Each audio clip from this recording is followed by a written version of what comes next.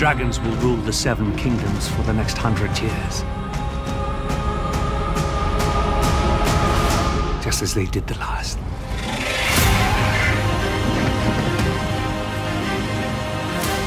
The best fiction, the best drama, is about characters. The story of House of the Dragon is a story about very flawed human beings, capable of doing good things, capable of doing monstrous things, capable of courage, capable of cowardice. These are the kind of characters that I love the most.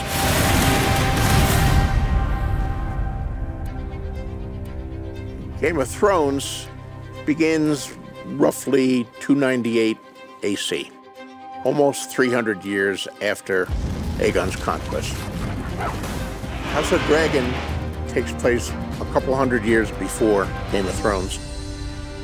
Jaehaerys Targaryen, the old king, who was the fourth Targaryen to rule over Westeros, he was only 14 when he ascended to the Iron Throne, and he ruled for 55 years. It was a very peaceful time in the history of Westeros. It was a time of prosperity. King's Landing really grew enormously. It was a good time. Viserys the First, who is the heir that was chosen by the Great Council, when Jaehaerys passes away, he takes over, and he is now reigning over the Seven Kingdoms. There were a lot of Targaryens at that point, and you can see how the seeds of war are sometimes planted in a time of peace. People die, and the sons take over for fathers as lords, and they don't necessarily think they're bound by their fathers' allegiances or decisions or vows. So little by little, the seeds are sprouting. Game of Thrones focused on the Starks and the Lannisters. For House of the Dragon, the Targaryens themselves, the House of the Dragon, are at center, but two of the biggest players in the Dance with the Dragons civil war are the Valerians and the Hightowers.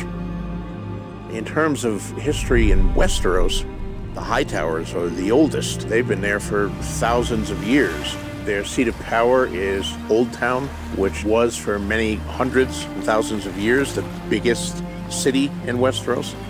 They're a very rich house. Old Town is wealthy from trade mostly.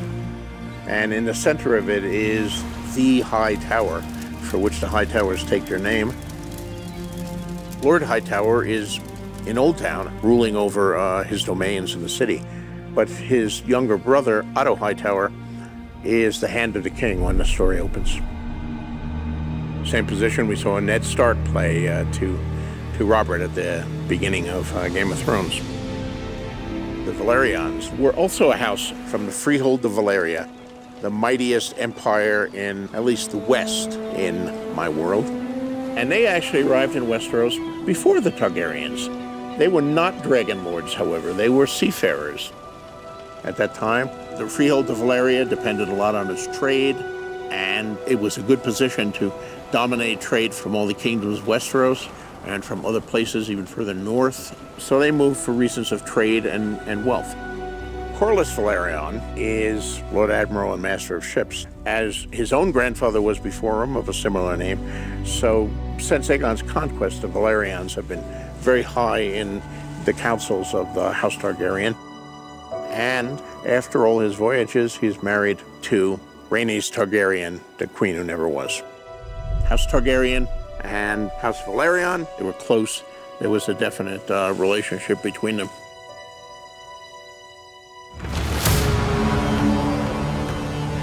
The Targaryens are also an ancient house, but they're not an ancient Westerosi house. They knew that destruction was coming to Valyria and went far away from the capital city, and they settled on the volcanic island of Dragonstone. They were dragon lords in Valyria. Now, dragons are really formidable, and they can turn the tide of a battle. It flies. It's difficult to hit. It breathes fire, against which most knights and men-at-arms have little or no protection. So if you have dragons, and that's where the nuclear option analogy comes in, you're hard to mess around with. So the dragons and fear of dragons was one of the things that made the Targaryens very secure in their power. Dragon Saddle is one thing, but the Iron Throne is the most dangerous seat in the realm.